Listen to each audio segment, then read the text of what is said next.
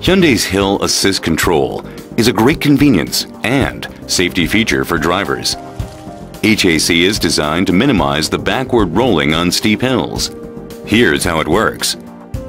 Some cars stopped on a steep angle can roll back downhill, even in drive mode. Without HAC, drivers must quickly switch from brake to accelerator to prevent rolling back. This can cause collisions if the car behind is too close. If the accelerator is pressed abruptly, it may also result in losing control.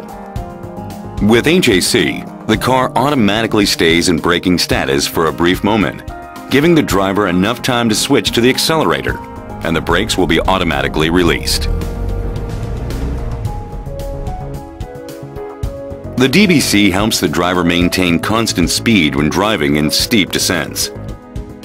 DBC helps the driver to focus on the steering while the speed is automatically managed.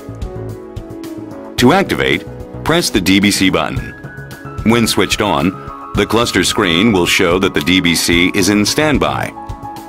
At this point, DBC automatically activates during downhill, if the car is traveling below 40 kilometers per hour. The DBC icon will blink when it becomes active. The automatic braking will maintain constant speed of the car, preventing unintended acceleration.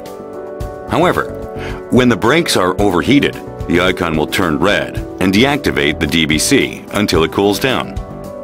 DBC will also deactivate above 60 kilometers per hour.